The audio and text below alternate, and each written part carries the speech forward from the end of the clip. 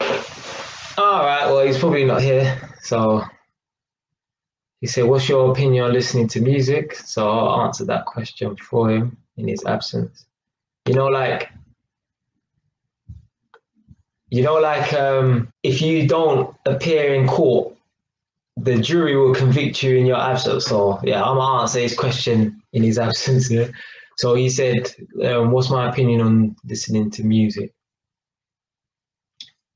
So a lot of people think the reason why a lot of young black men are going around killing each other is because of drill music, and they think drill music is a bad influence. Yeah. Now I made a video called "The Root of All Evil." Yeah, money is the root of all evil. Yeah, that's what a lot of people say. A lot of people love to say this mantra: "Money is the root of all evil. Money is the root of all evil." Money is not the root of all evil. People are the root of all evil. Not money, you know. People. Yeah. There are people out here, they will stab their family members in the back, yeah, over money. Yeah. I'm not going to forget about this topic about music, but I just want to say something that I heard, right? I remember one time I was working in an area called Finsbury Park, yeah? North London, yeah? N4. There's an estate called Stroud Green Estate, Stroud Green Road, yeah? There's an estate there. I think it's called Stroud Green Estate. There was a black woman, a Jamaican woman, yeah? She didn't have no accent, but I just assumed she was Jamaican, British-born Jamaican, yeah? She was standing in the middle of the estate, in the road, yeah? On the phone. You know, us black people were loud, didn't it, when we talk on the phone, didn't it? But it was like an argument she was having with someone. She's like, I don't know what I'm going for you people, yeah? Mum's not even buried in the ground yet. She's not even cold in the ground yet. And you lot are fighting over the house. So what I assume, because this happens all the time, a parent will buy their property or whatever in it, yeah? They'll be the age of 60, they'll pass away, yeah? Her children, big people then, 35 to 40, yeah? Whatever in it, yeah? Could be older, could be younger. Anyway, they are the heirs, right? They are entitled to a piece of this property, yeah?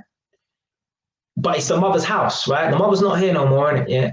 But they're so fixated on the money that they can get from this property that they do care about their mom, they do care about the funeral, but they still, yeah, they know, say that there's some money there waiting for them, innit? Yeah. And that's all they're fixated on, innit? Yeah. So basically, amongst the siblings, yeah, they're arguing and fighting over how much they should sell the house for, innit? Oh, the house is worth 450,000, but if we sell it quick, we can get 400, yeah?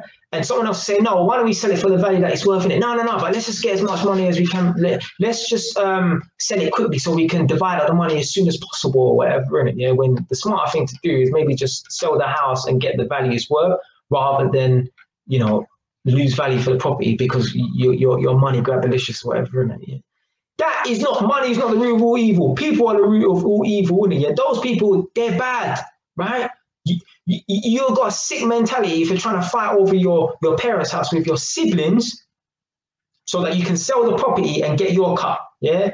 You don't care about it. You don't care about nothing else. You just care about your pocket. I know someone, yeah, a parent died as well. They were entitled to a certain amount of money, right? And somehow they must have shagged the sister. They bumped the sister for about 20 grand, yeah? So let's say, for example, in the pot, there was 50 grand, yeah? Maybe the parents said, oh, you know, a portion of this money goes to this child and then a portion of this money goes to that one. Somehow, right, the older brother bumped the younger sister and must have got 20 grand out of her or whatever, and he bought a fucking Mercedes with it. This is the mentality of people, yeah? Money is not the root of all evil. People are the root of all evil. Yeah? Your parent has died, yeah? And all you're thinking about is, yeah, how much money you can get for this property. And you're mad. You're mad. So back to the music thing, yeah? You know, people then, they'll be listening, like, you got young youths out here listening to drill music and that, yeah? And people think that's the reason why they're going out and stabbing people. Those individuals are bad individuals to begin with, yeah? You got little kids in America, yeah? Remember when GTA Vice City came out? Yeah, I used to play that. Yeah, when it first came out, I got that game. Look who you went out and shot someone in the street or something like that. Yeah. Oh, it's because he watched GTA Vice City, so he was influenced by the game. That kid is a bad child to begin with. Yeah. That kid is a bad kid. Yeah. Because there are plenty of youths out here who play GTA Vice City. They didn't go and stab no one. They didn't go and shoot no one. Didn't even steal a car. Yeah. That child is a bad child. Yeah. It got nothing to do with the game. Yeah. There's man out here listening to drill music and that. Yeah. And they go out and they want to stab. Ain't got nothing to do with the drill music. Yeah. One thing I will say though, maybe sometimes the music will put you in a, yeah. I used to listen to, I grew up on, so, man born in 1992, a man growing up in like what? I grew up, I was a teenager between the years of what? 2004, 2009. That's when I was in school. I went to school between the years of 2004 and 2009, yeah? Just after that as well, I grew up listening to Gas Gang, SI, Sneebo, Snap Capone. I probably would have listened to Tiny Bruce back in the day, but he was in jail. Yeah. Stigs, all them Peckham Mutes, yeah, PYG, and all of them, yeah.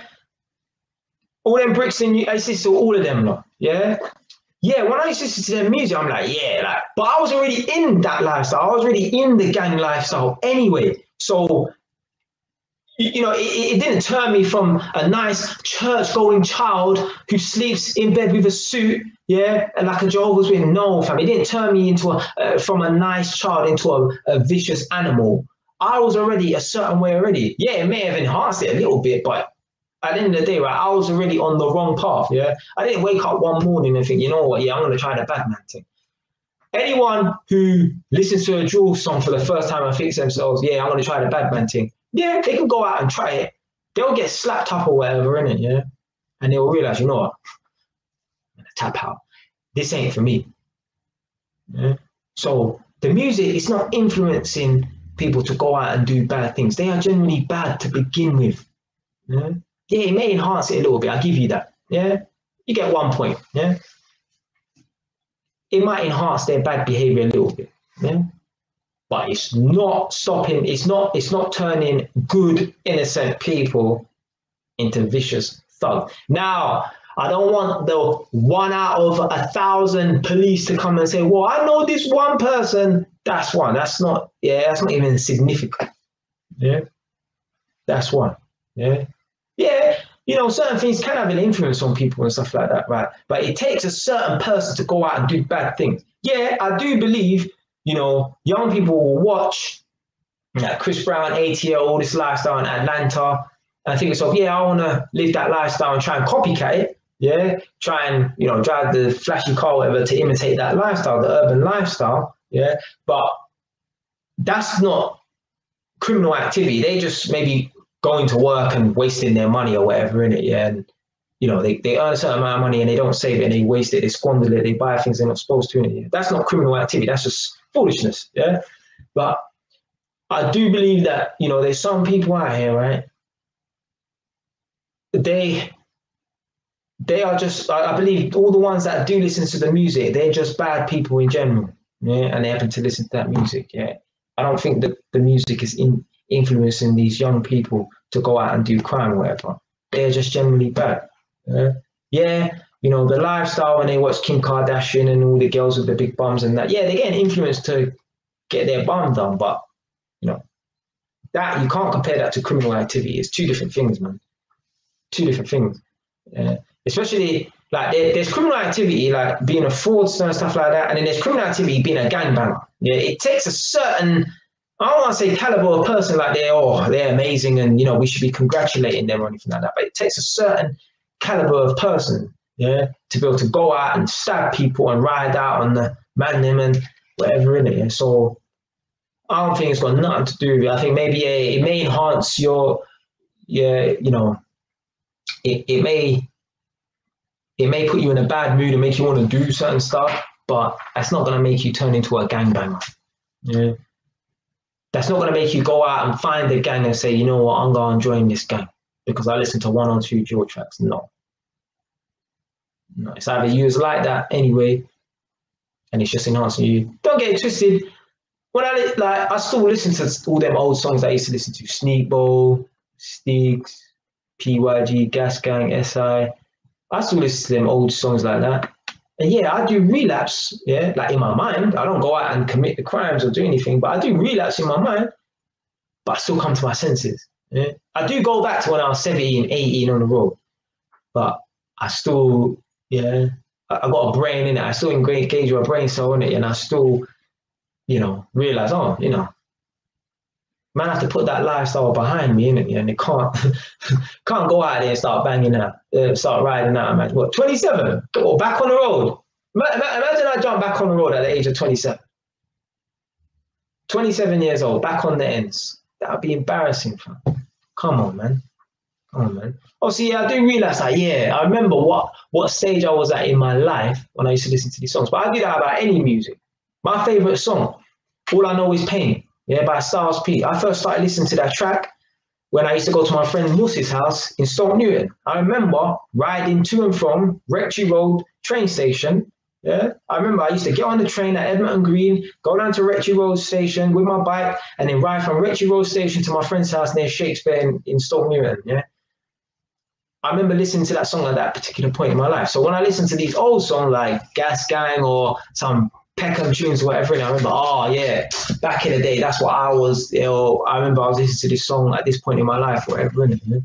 But yeah, in my mind, I might think, oh yeah, I remember, like, yeah, I used to do this and do that. But for me to go on, yeah, and one, come on, fam, come on, man, come on.